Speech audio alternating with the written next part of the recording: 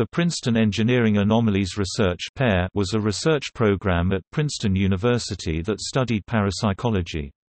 Established in 1979 by then Dean of Engineering Robert G. Yarn, PAIR closed in February 2007, being incorporated into the International Consciousness Research Laboratories (ICRL). The program was controversial. PEAR's primary purpose was to engage in parapsychological exercises on topics such as psychokinesis (PK) and remote viewing.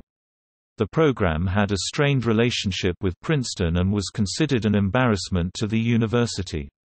PEAR's activities have been criticized for lack of scientific rigor, poor methodology, and misuse of statistics, and have been characterized as pseudoscience. Parapsychological experiments with random event generators. PAIR employed electronic random event generators (REGs) to explore the ability of test subjects to use psychokinesis to influence the random output distribution of these devices to conform to their prerecorded intentions to produce higher numbers, lower numbers, or nominal baselines.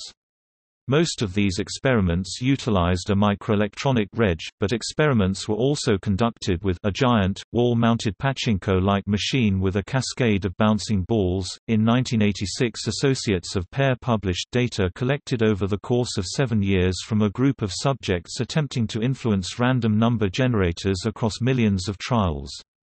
In all cases, the observed effects were very small, between 1 and about 0.1%, and although the statistical significance of the results at the p, very little information is provided about the design of the experiment, the subjects, or the procedure adopted.